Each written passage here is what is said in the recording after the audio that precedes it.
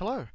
Just wanted to take a few minutes to discuss some of the concepts being introduced in today's lesson. And first of all, the HBO series uh, videos we will be watching is actually called Addiction, this Addiction series. And these videos were first aired on HBO several years ago, and they were sponsored by the Robert Wood Johnson Foundation and the federal government. And a series of videos and DVDs were created, and a corresponding hardback book was also published. In the meantime, there were certain segments of these videos that were published online at the same time. That's what we will be watching in class, or those segments of videos. They're short segments. The actual DVD sets and hardback book now is available via Amazon for a really small price, under $30. So we will not have a chance to watch all the videos to the extent that they exist, but we will be watching short clips of them. So it's a really important foundation for our course.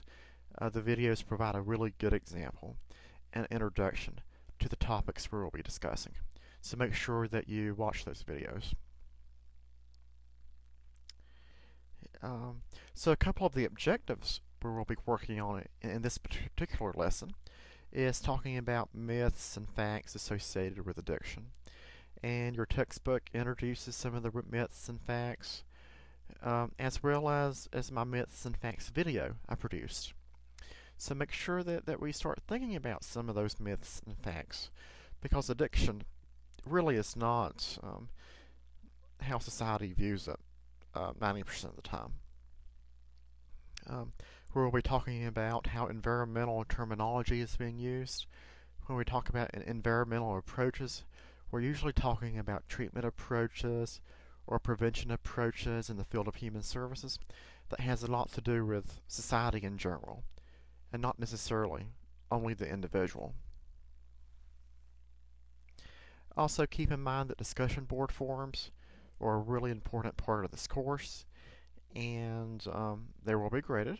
So please take note of the discussion board rubric and the short screencast video of me explaining the discussion board rubrics and how best to answer some of those questions and respond to questions on the discussion boards.